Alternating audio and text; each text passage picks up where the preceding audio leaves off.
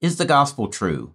Um, can we affirm and how can we come to confidence in, key Christian teachings like there is a God who created us.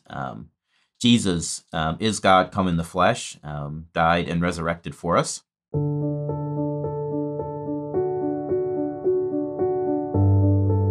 Today, our guest is Daniel Yoder, and we're continuing a series. We're thinking about various kinds of doubt as well as things related to faith and Christian evidence.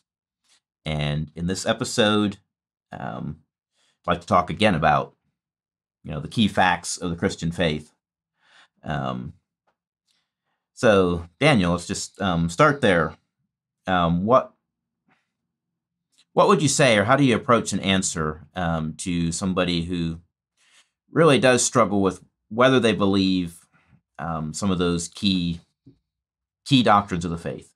I have had the opportunity to teach some Christian theology courses, and so it would be naive for me to fail to acknowledge that there are some difficulties in understanding key Christian doctrines from an intellectual perspective. And I think certainly the doctrine of the Trinity could be an example of that. I think I can explain to someone that the doctrine of the Trinity does not violate the law of non-contradiction. We believe that God is both one and three at the same time, but he's not one and three in the same sense. And so I think, and that way we can note that the Trinity does not violate the law of non-contradiction. It doesn't entail a contradiction in that case. So I can explain that much, although that can still be a struggle to understand. But I can't explain everything about the doctrine of God. There are intellectual difficulties that we will encounter as we study the Christian faith, and we can't answer every possible question. But I think there is a difference between recognizing the difficulties that we may have in understanding certain doctrines and doubting those doctrines. So, for example, we might become annoyed at our inability to find the answer to a mathematical problem, but that doesn't mean that we doubt that there is an answer. So just because we run into a difficulty doesn't mean that we're dealing with doubt necessarily. So we need to realize that questions are normal, and I don't think we should feel condemned if we're struggling to understand or accept key Christian doctrines. I mentioned in an earlier episode that honest doubt is not sinful. Unbelief is a sin, but doubt is being in two minds. It's wavering between belief and unbelief. So doubt is not in and of itself a sin, and having a difficulty with a Christian doctrine is not in and of itself a sin. In fact, it's been said that to blindly hold to certain beliefs without knowing why is actually a sin. And that might be an overstatement of that point, but I think it's on to something. So I think we should do the best we can to make sure that we're understanding the doctrine well. And I think that sometimes our struggle to understand a doctrine is actually grounded in a misconception of the doctrine. So if that's the case, then clearing up that misconception could make it easier for us to accept the doctrine. So if we do have a difficulty, make sure it's actually with a correct understanding of the doctrine. I find that kind of helpful and encouraging. Again, I raised this question as, well, I'm not sure I can believe these things, or, from that standpoint of doubt. And I hear you saying, well, dig into this, see how much you can understand of what the doctrine actually is, and that may help with it. I find that helpful and encouraging. And it is important in this process as well to be honest about what we believe and about what we're struggling to believe. And I found it encouraging and informative to think about how Jesus responded to those who were struggling with doubt. Jesus encountered numerous doubters in his ministry. And many of the people who approached Jesus had an incomplete understanding of who he was and what he came to do. And so their faith was correspondingly weak. So there's an example in Mark chapter 1 of a leper who came to Jesus and he said, "If you will, you can make me clean. And we could draw a contrast between that statement and the statement made in Mark 9 by a father whose son was demon oppressed. And he said to Jesus, if it is possible for you to do something, take pity on us and help us. There's a significant difference there. The leper did not struggle to trust the power of Jesus, but it was the compassion of Jesus that he was unsure of. So basically, the leper seems to be saying to Jesus, I know you could heal me, but you probably won't. You probably don't want to. But the father in Mark 9 seems to be unsure of the power of Jesus. So he basically is saying, I know you would if you could, but you probably can't. And the response of Jesus to those two men is fascinating. The leper had a sense of Jesus's power, but not of his love. And Jesus stretched out his hand and touched him and affirmed, I will be clean. He affirmed that he wanted to heal that man. The father, in contrast, though, had little sense of Jesus' divine power. And Jesus said to him, if it's possible, all things are possible to the one who believes. So those two men each had an incomplete faith.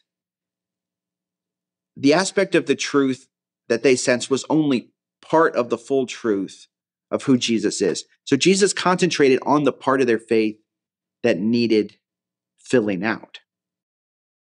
And I find it encouraging that Jesus never humiliated doubters. So to those who were troubled with honest questions and sincere doubts, he gave good, solid reasons for faith in him.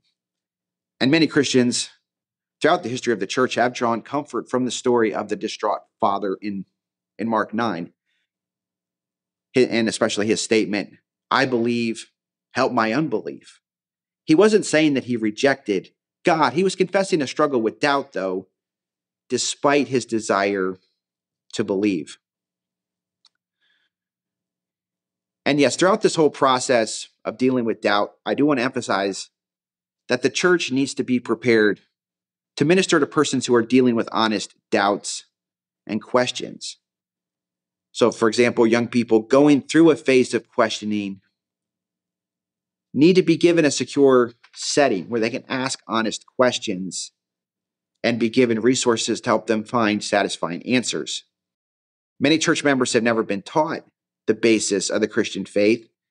And so if they lack a solid foundation for their belief in Christianity, they do become more vulnerable to doubt.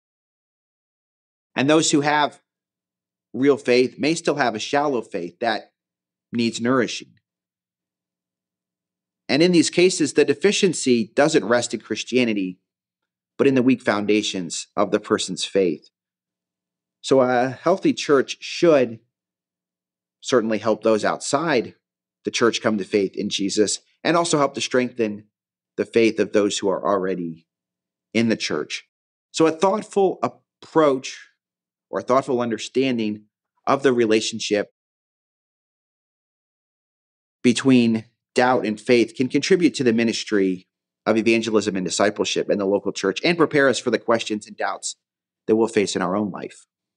And again, I like the way you kind of broaden the implications there to it's not just how well am I doing as an individual, but how well are we doing as a group at training people, helping people to think through and make some of that knowledge their own.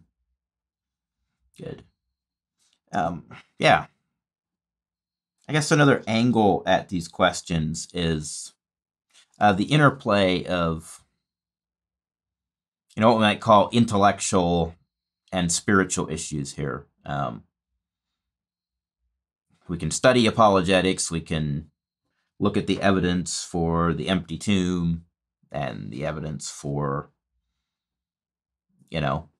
we have the original text of the New Testament, or, very, very close, within a few years of when it's written. But But there's also the character thing. Do I resolve doubt by studying those things, or by, my formation in worship and Christian character and being humble? How do you think about those things coming together?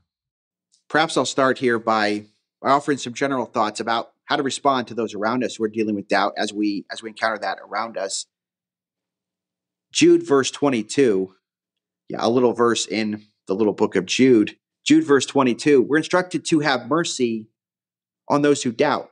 So we're called there to treat doubters the way we would want to be treated if we're struggling with doubt. Have mercy on those who doubt. So we need to recognize as we have opportunity to interact with others, we shouldn't treat honest questions and genuine doubts about the Christian faith either lightly or harshly. I don't think we ever have a reason to make people feel guilty because they want to know the truth. And if we treat doubters with contempt and criticism, that'll only make the problem worse. And I did mention, yes, earlier, the role of the church in handling these things. One college student who claimed to be an atheist related the story of how when she was 11, she questioned her Sunday school teacher about the reliability of Old Testament miracles. And the teacher said rather curtly that those miracles were to be accepted and not discussed. The student kept asking questions, though, about this topic, and eventually she was told to either be quiet and believe them or leave. So she was given the option of believing or leaving. And she ended up leaving and was an atheist.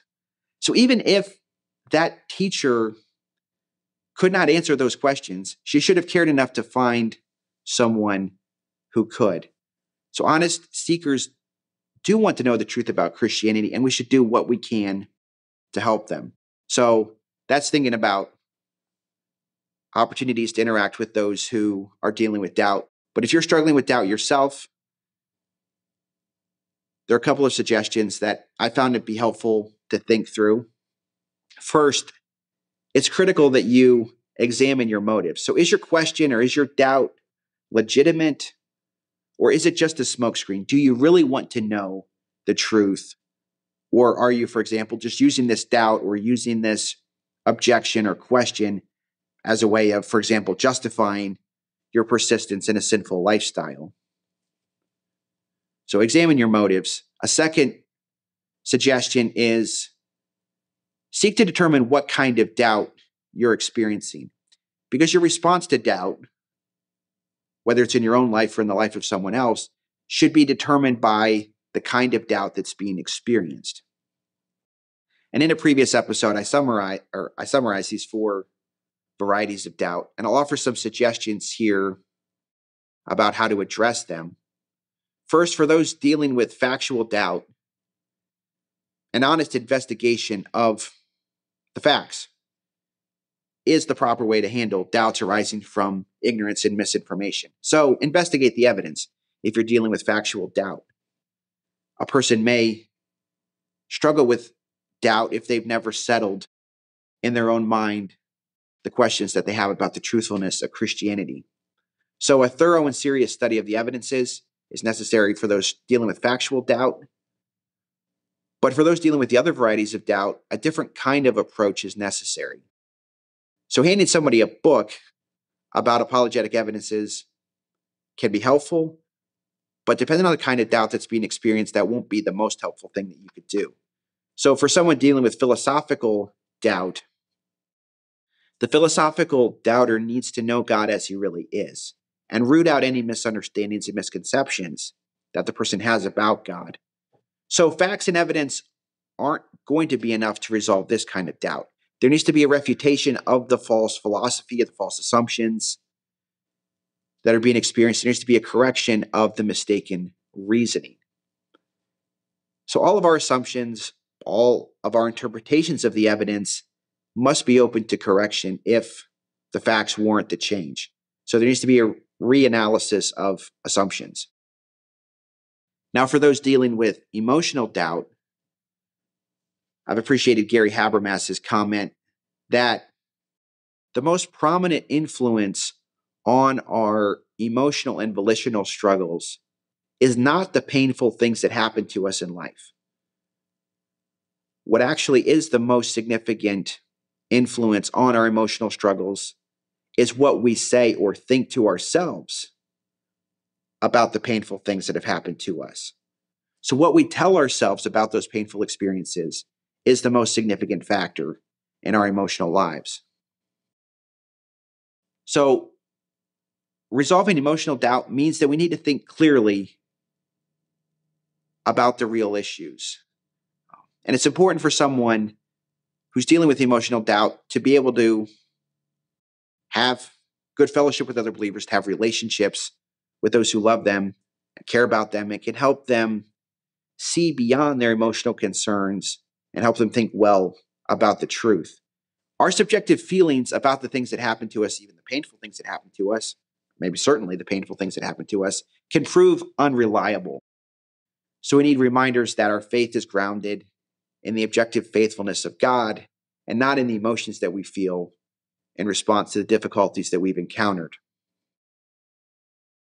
And then finally, for those dealing with volitional doubt, who are dealing with doubt connected with the will and a refusal to believe, a refusal to surrender, I think we can say that repentance is the only appropriate response to those who are doubting because of a willful desire to disbelieve and disobey God.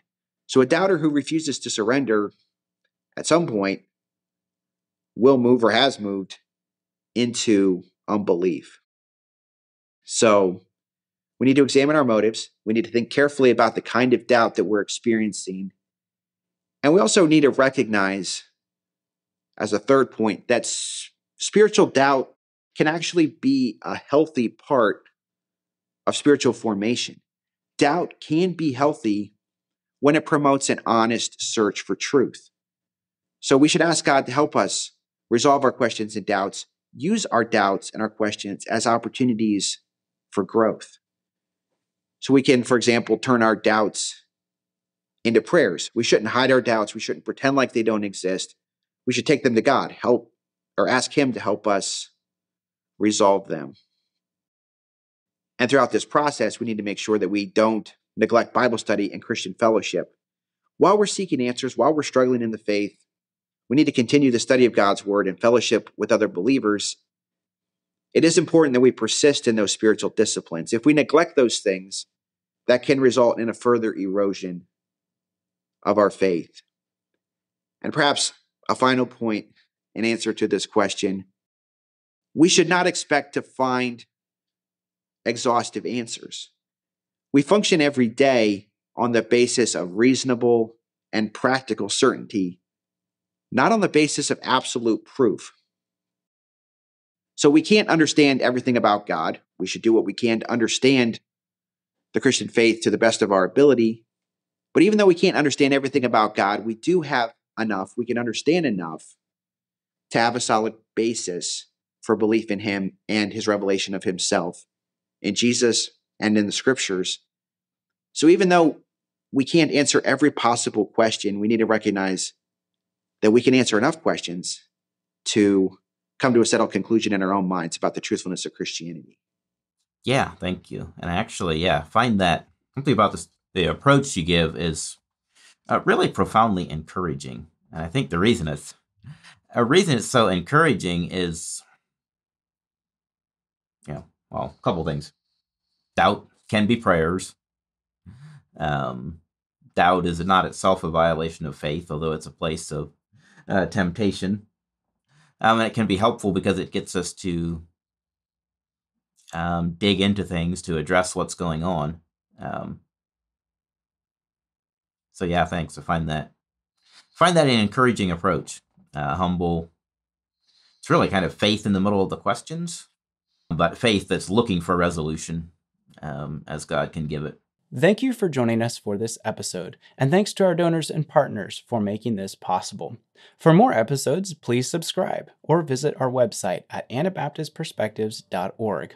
You can also leave a comment or review to help more people find our content.